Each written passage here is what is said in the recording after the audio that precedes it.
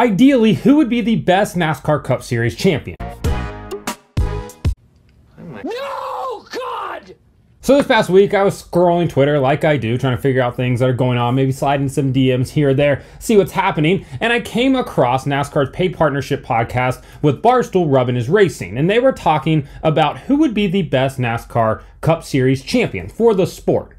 And their general consensus was Denny Hamlin, because he's the star of the Netflix show, he co-owns a team with Michael Jordan, and he markets himself really well.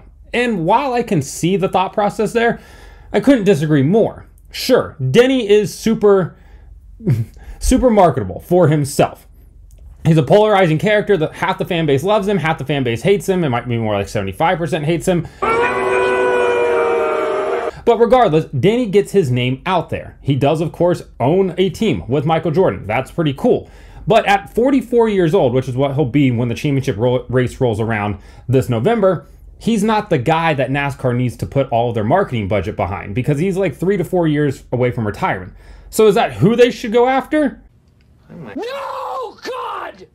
No, it's not. That is not who they want to be their champion. Although it would be a nice story, Denny Hamlin doesn't get outside of this NASCAR motorsports bubble. We know like 3.5 to 4.5 million people watch each week, and for the most part, everybody kind of knows everything, and they know who Denny Hamlin is. But outside of that, most people don't know who Denny Hamlin is. So when you think about it, back in the 90s, 2000s, you could walk up to basically anybody and be like, name a NASCAR driver, and they would say Dale Earnhardt or Jeff Gordon, somebody along those lines, active drivers at the time. Right now, I think the only active driver that people that don't really know anything about NASCAR could name is Bubba Wallace. And I know, I just heard that massive groan from the audience, but Bubba is the best champion for NASCAR. And hear me out before you come at me with all of your Bubbles Wallace, Newsgate, all those conspiracy theories, how much you hate him, and it's not because, you know, yeah, okay. Hear me out real quick, because Bubba Wallace, while he hasn't made it to a championship 4 yet, would be the best champion for the sport right now.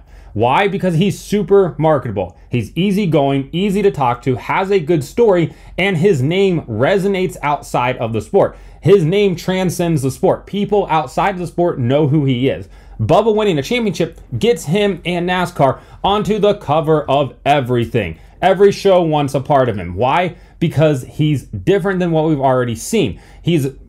Take race outside of it, he is, again, a super marketable driver. There's a reason 2311 has a ton of sponsorship for his car. It's because people want to be on board with him, because he's good at marketing. He lets Netflix in. He's a part of the show, a big part of the show. He has the Netflix documentary on himself and everything that went into 2311 and getting that off the ground. The guy gets it. He understands it. So while people will sit out here and grow and be like, he only has 2 Cup Series wins, you're right. At the end of the day, though, he would be the best champion because it would help promote the sport outside of the circles that the sport's already in.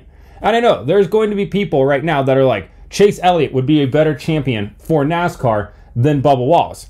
And I couldn't disagree more, because we've already seen a Chase Elliott championship back in 2020, and you know what it did for the sport? Nothing. Zero. A zero amount increase in the amount of people that paid attention to the sport.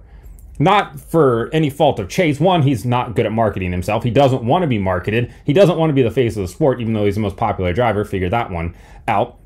As soon as fans realize that, maybe they'll actually vote somebody in that, you know, does want to actually promote the sport.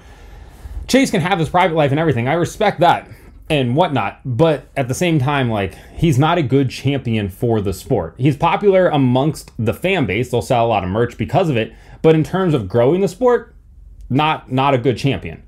And there's other drivers out there. Kyle Larson, we've seen him become a champion. Did it grow the sport? No. But in the motorsport circle, in the automotive world, when you hear about Kyle Larson winning a championship, everybody's like, yeah, that makes sense, because he's one of the best drivers in the world right now, if not like top 3 at the moment. I would argue he is top 3. So you have guys like that, guys that we know are capable of winning championships, guys that people within motorsports are like, yes, they deserve to win the championship. They are that good. And don't get me wrong, I want to see that. I absolutely want to see that. But when you talk about best champion for growing the sport, you need a polarizing driver like Bubba. Sure, half the fan base hates him, half the fan base loves him. Much like Denny, I don't know if it actually splits down the middle. I would argue it does not. But he's a guy that could help grow the sport. And there's a lot of things that go into it. A lot of things people don't want to talk about. He's talked openly about his struggle with depression and everything like that. Again, these are things that people can relate to. Most people can't relate to Chase Elliott. Sorry, they just can't. Oh, he has a ski home in Colorado, broke his leg on his way to fly on his private jet to Las Vegas. Hard to resonate with people. Hard to resonate with people outside of the sport as well. Bubba does resonate with people. He does, and it's just unfortunate that people won't. They'll put their blinders on like they're a racehorse and not actually want to pay attention to, the thought process behind that. I do think the funniest thing, if Bubba were ever to win a championship, is the amount of fans that would be like, oh, he could only ever win a championship in an elimination style format. That means that his championship isn't legit, blah, blah, blah. But then turn around and say that Chase Elliott's a champion, Kyle Larson's a champion, Ryan Blaney's a champion, Kyle Busch is a 2-time champion, and think that all those are legitimate. You 100% know that would happen. There are certainly drivers out there that are good champions for the sport. I think that Ryan Blaney is a good champion for the sport. I think he's done a lot of things that NASCAR's asked him to do. He's gone on different shows. He's gone out of his way to promote the series. I think that is good. There's only a handful of drivers within the sport that are really what you would consider good in terms of growing the sport. William Byron, good guy, nice guy, wins races. He's really fast. Does he help grow the sport outside of the circle? No, he doesn't, other than the fact that they could sell a lot of that 24-24 crossover merch between he and Gordon about the 24 being a champion again. They would make a ton of money off of that merchandise, a double die-cast set, you know what I'm talking about. So there's that. Ty Gibbs, not going to be a good champion for the sport if he ever gets to that point. Martin Truex Jr., we've seen him become the champion, but like Chase Elliott, just doesn't really do much for that. A guy like Josh Berry helps, the sport in the grassroots circle, but I don't think he really transcends outside of the sport from there. John Hunter Nemechek, Eric Jones don't really do much. Ross Chastain could be a bit of a polarizing driver to win the championship. I think that he probably falls into second or third in line behind Bubba in terms of drivers that could maybe get their name outside of the sport. One, he races for a team that is great at marketing and Trackhouse. Two, one of his co-owners is Pitbull. So that's going to at least open them up to a different audience than traditionally watches NASCAR. At the same time, his Hail Melon clip from Martinsville went insanely viral. It was on everything. Every single person saw it. Every show talked about it.